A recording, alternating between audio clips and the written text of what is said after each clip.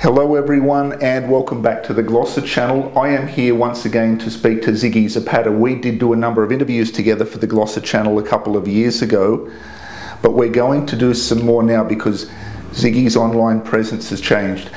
Ziggy, welcome to the program. Hi. How are you doing today? Very good, thank you. Now there have been some changes. Your car website, carr.org.au, is no longer online. That's correct. But you do have your own personal website. Oh yes, I've had that probably since about 1996.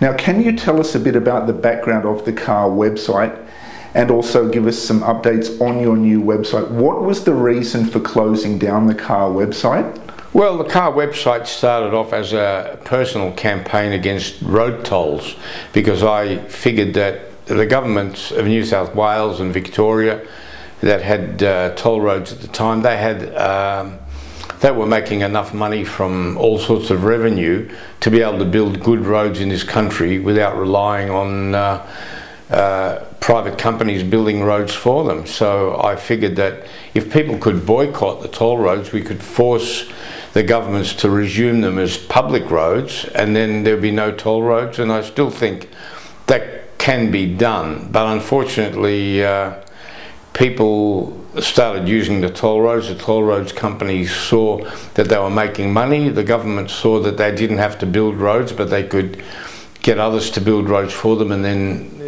take a percentage of the tolls, and therefore it was fighting a losing battle on that front. So what I also did was I started campaigning against unfair fines and speed cameras and traffic cameras in general because I thought they were a rip-off. So you developed a name and a reputation as something of a motorists and road users advocate? Yeah, well, I wound up with a subscriber list and I had quite a lot of people on it, and they used to call me up and ask me for advice on how to try and beat, well, speeding tickets that they thought were wrongful, and all sorts of other things, parking tickets that were wrongful, and being stitched up by cops. I've had quite a few instances where my subscribers would call me up and say that they were booked for holding a mobile phone when they weren't, when they were driving, or not wearing a seatbelt when they were.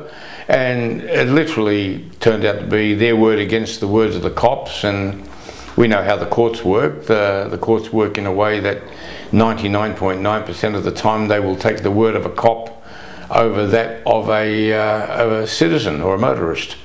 So I guess in instances like that, it's really up to the motorist or the road user to have some form of evidence contrary to what the police may be saying, particularly in instances where police are really only working to meet their monthly quota, or what police, although they don't officially admit the existence of these, what they call performance benchmarks. That's right. They call it in New South Wales, the name of it is performance objective.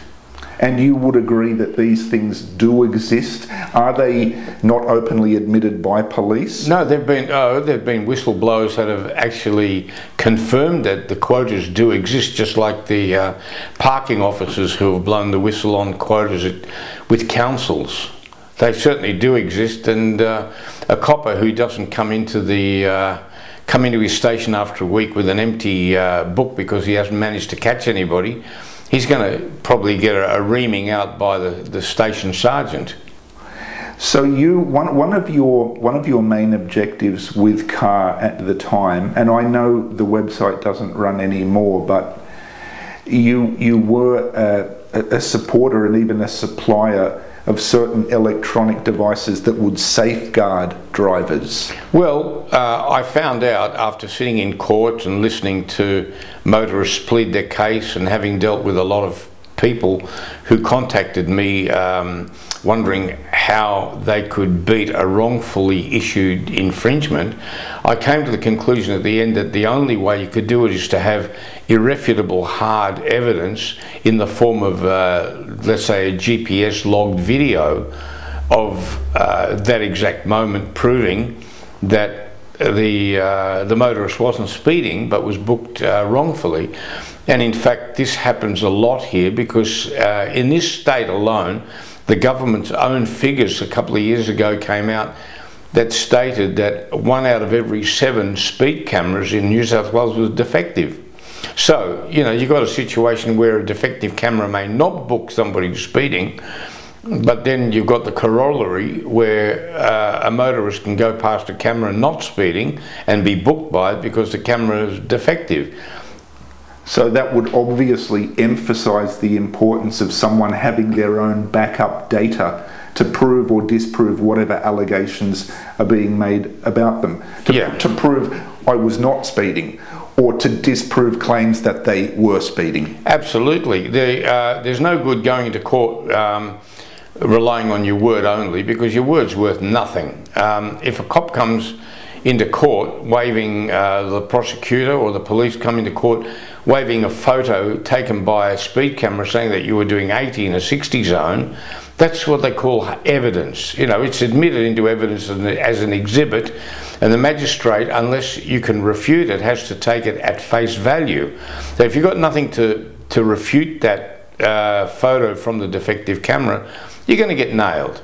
So the only way to do it is to have your own device, and I came to the conclusion that a lot of motorists were too bloody lazy to go and get their own.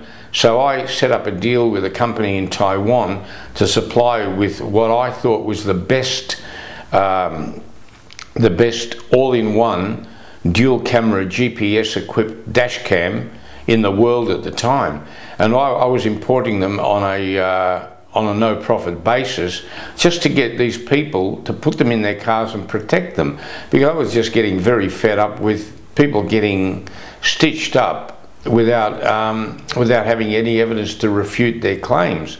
So what was happening was that the people who installed these devices, a couple of them actually had contacted me and told me that they had actually scared off the Infringement Bureau by just telling them that they had hard evidence, GPS logged video, showing that they weren't speeding, and the tickets were withdrawn. Now, I still got a lot of people who kept coming to me and complaining that they were stitched up or booked wrongfully, but they refused to arm themselves with the one device that could save them.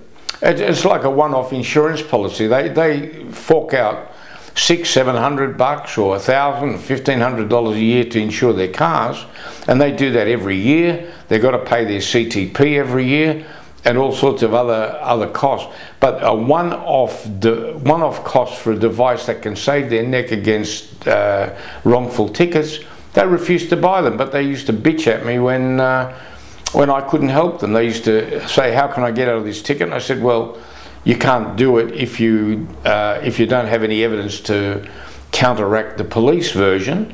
And they say, "Oh, we didn't want to spend the money." Well, pay the ticket, go away, leave me alone.